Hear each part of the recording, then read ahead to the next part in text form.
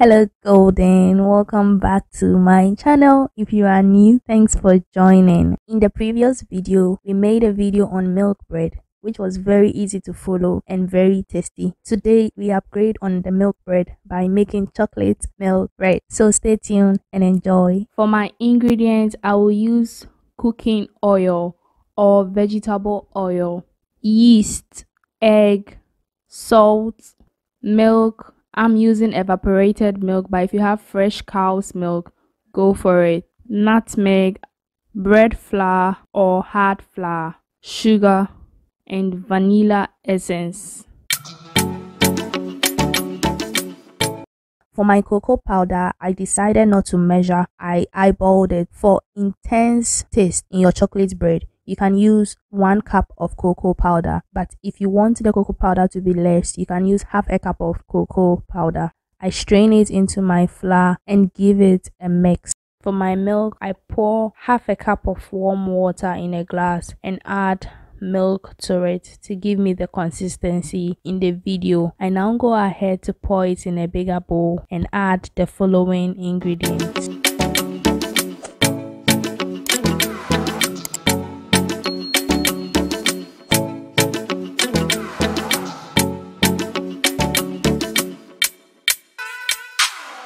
I then add 5 tablespoons of sugar. The cocoa powder I used wasn't sweetened, so if you think you need more sugar for that, you can add 6 tablespoons of sugar. I go ahead to add my egg and then add 3 tablespoons of cooking oil or vegetable oil and give it a whisk.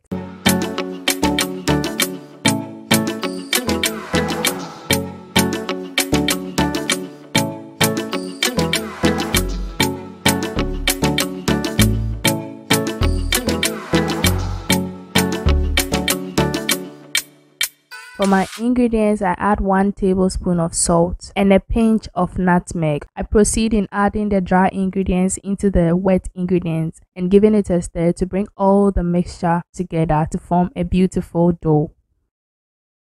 Everything made out of chocolate is delicious, even though sometimes some chocolate product has a bitter taste whilst eaten. It still comes out delicious. So I'll urge you to try this chocolate bread for your family, for your children, and I promise you they will love it.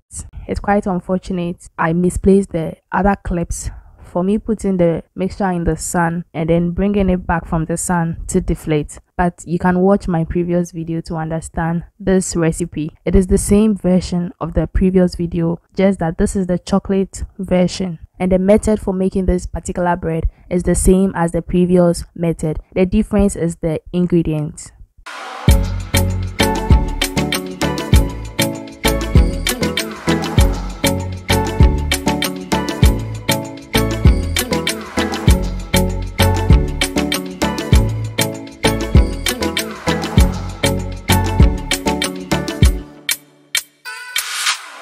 After deflating the dough, I mold into a desirable shape into my baking tin, allow it to rise a little, and then place it into my oven for baking.